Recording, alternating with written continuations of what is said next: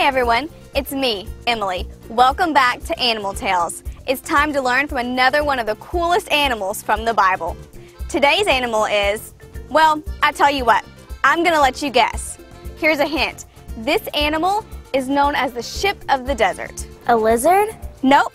Okay, here's another hint. This animal has thick, bushy eyebrows to shield its eyes from the sun. A gorilla? Nope. Okay, one more. This animal can drink up to 40 gallons of water in one sitting and can go up to 2 months without drinking any water at all. Give up? It's a camel. Hi, we're back at Cockrell's Country Critters with Janice. Janice, who do we have here? This is Humphrey the camel. Now, how old is Humphrey? Humphrey is about 1 year and 3 months. All right. We have had Humphrey since he was about 3 weeks old. We've bottle fed him and raised him. So, the hump on the back of his back here, what is The that hump for? on the back of his back is just a big wad of fat and a big fluff of hair. So not water? Not water, no. So how much bigger will Humphrey get? Humphrey will get probably, feet-wise, gosh, 12 feet maybe? I mean, Wow. he's tall. He'll be tall. He'll be a big riding camel later. Wow. So is there any way that he could fit through this? Wait, that's the eye of the... The eye of a needle. I don't think so. Doesn't look like there's any way. No way.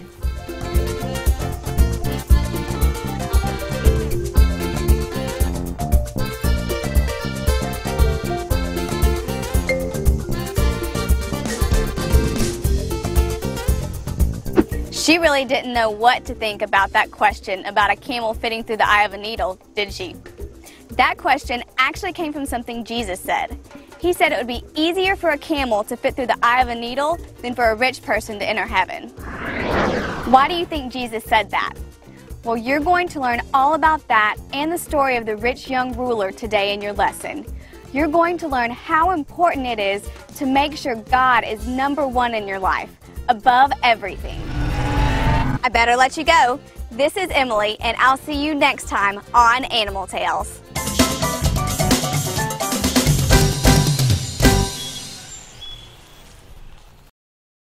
What's up?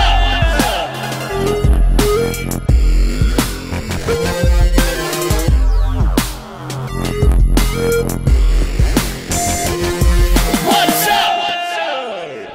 Ah, yeah. What's up, everybody? It's me. It's the S-K-I to the double T-L-E-S. Skittles in the hizzy, and I'm ready to say, what's up today?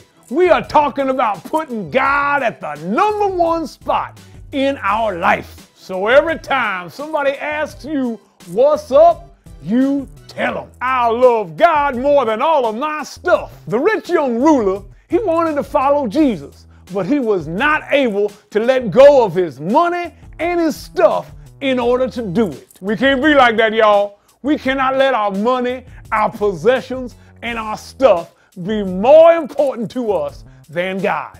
That ain't right. So anytime somebody asks you, what's up, you tell them, I love God more than all of my stuff. And that right there is what's up. I got a rainbow of flavor, and I'm living for my Savior. Skittles out, baby.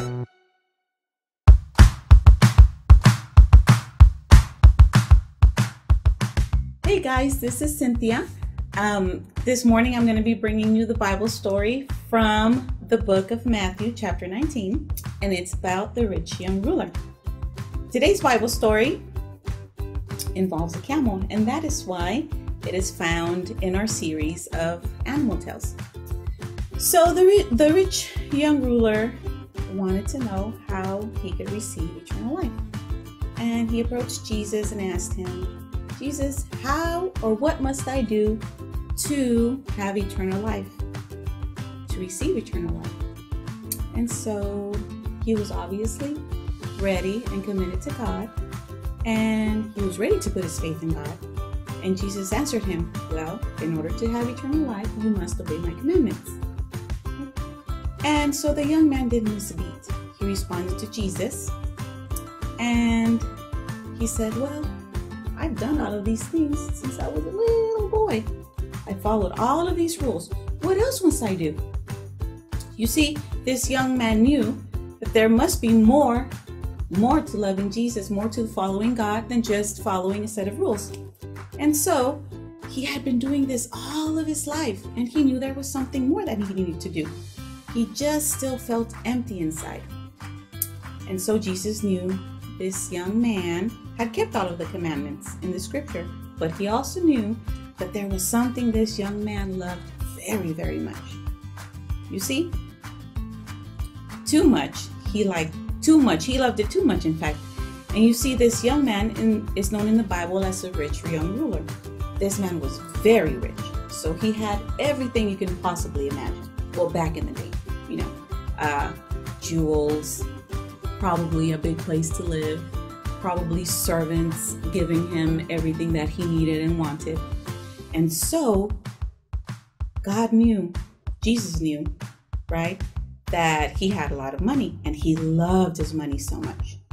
And Jesus said, sell everything that you have and give it to the poor. Everything that you have. Imagine if Jesus said that to you. Sell everything you have, all your toys, your Xbox, video games, all the girls, all your Barbies, LOLs, your cell phone, just everything that you have in your possession, sell it and give it, whatever you get from that, give it to the poor. And so this man kind of thought about it. It's very difficult to do, to give up everything that you have, everything that you love, and give it to the poor, people you don't even know. It's kind of difficult to do. But this rich young ruler had a decision to make. So after thinking about it and thinking about it, he thought to himself, I have too much to give up. I can't do it. So this is what happened. He decided to walk away. He walked away sad because he didn't want to give anything away, any of his possessions, his money, his luxuries, his lifestyle. He wasn't willing to give anything up, any of that up. And so it's not like Jesus really wanted him to be poor. Jesus just wanted him to be committed, right? And see, Jesus wanted to know, how far are you willing to go for me, right? And so Jesus wanted him to be willing to put God ahead of his money. And really, that's what we all have to do. We have to put God first. Everything that we do has to involve God, and we have to put him first in everything that we do. Okay? And so that was a really sad thing. It was a sad thing that he walked away from Jesus. Seeing him face to face and having him been able to shake his hand, hug him, talk to him face to face, he walked away from Jesus. You know? And so Jesus really wanted him to be part of his kingdom, to have eternal life. But that didn't happen that day. And so he missed out on eternal life. This rich young ruler wasn't willing to give everything he had to be with Jesus forever. And so Jesus turned to his disciples and said, I tell you the truth. It is easier for a camel to go through an eye of a needle than for a rich person to enter the kingdom of God. And so what did Jesus mean by that? I think what he meant is that sometimes we have so much and we pay attention so much to it that it becomes our life, and we say we love it and we can't let go of it, and we tend to kind of put back the things of God, and we forget about God, and we just spend our time doing other things. And so it's really hard when you love something. It's really hard to take your focus off of it, right? And so I think what he meant, it's that it's going to be something difficult for you to do.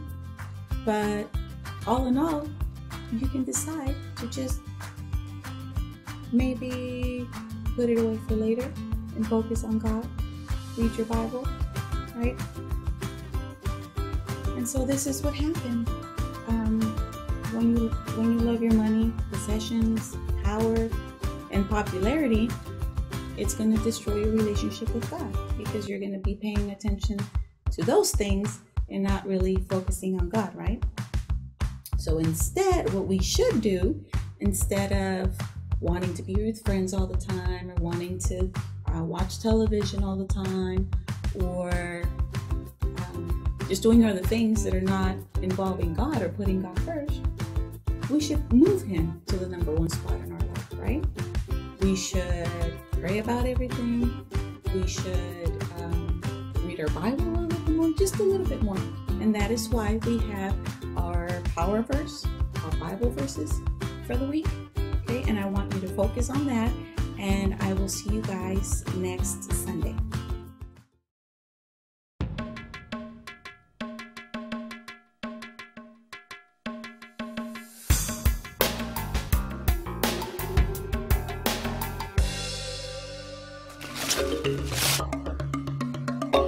G'day mates, it's me, the Scripture Hunter. I'm out here in the wild doing some hunting, but not just any hunting. I'm hunting for Scripture. You know, God's holy word. I know it's around here somewhere. Oh, look, I found it. It's hiding on that animal over there.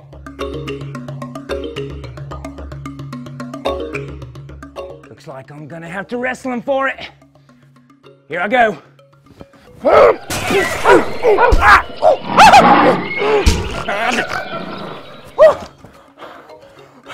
Would you look at that? It's a power verse. And the power verse for today is, it is easier for a camel to go through the eye of a needle than for a rich person to enter the kingdom of God.